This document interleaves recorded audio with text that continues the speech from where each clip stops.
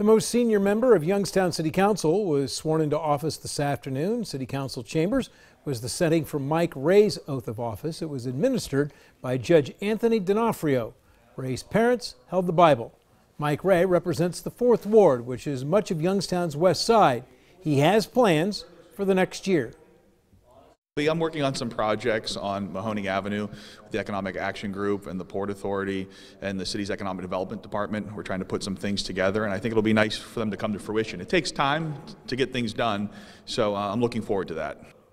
This will be Ray's 3rd term on council, but he has served 9 years, having been appointed after Carol Remedios Righetti was elected a Mahoning County Commissioner.